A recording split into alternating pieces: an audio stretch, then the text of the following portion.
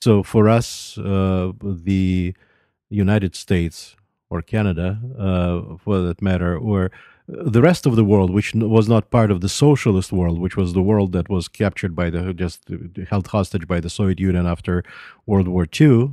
That world was all kind of homogeneous. It was all kind of America. The difference between England, France, Germany, America, or but Switzerland also.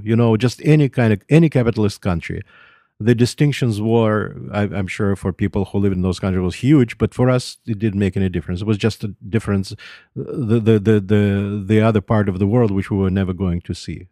So for us, it was all, or want of a, or a more specific word, America, because that was, Did you learn things in school though about being allied with these countries in the wars? No, it was not. It was not. I would imagine that the absolute majority of Soviet people in my generation would grow up thinking that we Soviet Union won the war single-handedly, and that at some point, and that Americans and the British were just sitting on the sidelines waiting to see who would basically finish each other off first, Hitler or Stalin. And only when they realized that Stalin, Soviet Union, could not be defeated, only then they threw their weight behind the prospective victor, and then they started supporting us, but mainly by sending us canned meat, basically.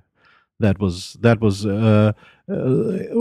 sending their soldiers to less important like theater of war like Africa, just those kinds of things. So no, nobody knew anything about the invasion of Normandy, or just nobody knew any of that. And at some point later on, in a severely abridged form, books that were very critical, American novels, highly critical of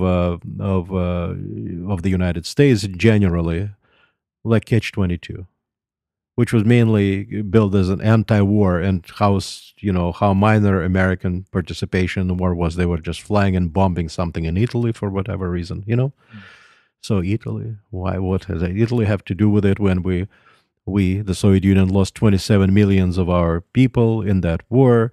Of course, Soviet Union lost that many people in the war because Stalin made a deliberate decision to essentially to throw as many people, just to bury the Nazi war machine under the piles of Soviet corpses. Essentially, that's famous Stalin saying that he was fond of repeating that Russian women will give birth to more.